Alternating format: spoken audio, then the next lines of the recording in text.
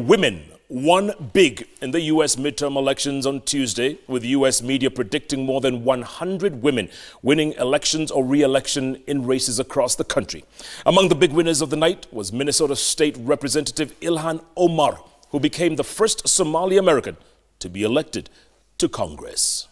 Are you ready? Yeah. Voters in Minnesota and Michigan elected the first two Muslim women to serve in the U.S. Congress: a former refugee who fled Somalia's civil war and a Detroit-born Palestinian-American.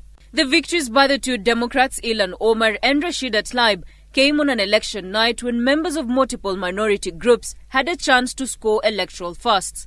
We are done waiting. We are the ones we have been waiting for. Let's get to work. Omar, a 36-year-old Somali refugee who immigrated to the United States as a teenager, bet Republican Jennifer Zielinski to take Ellison's seat, which he vacated to run for Minnesota Attorney General.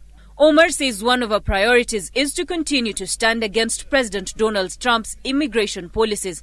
The choices we're making right now do not sit well with the values that I think most Americans share.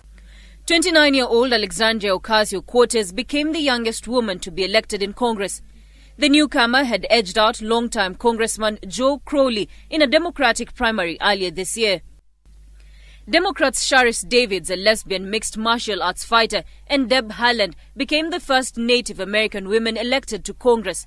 Democrats rode a wave of dissatisfaction with President Donald Trump to win control of the U.S. House of Representatives, giving them the opportunity to block Trump's agenda and open his administration to intense scrutiny.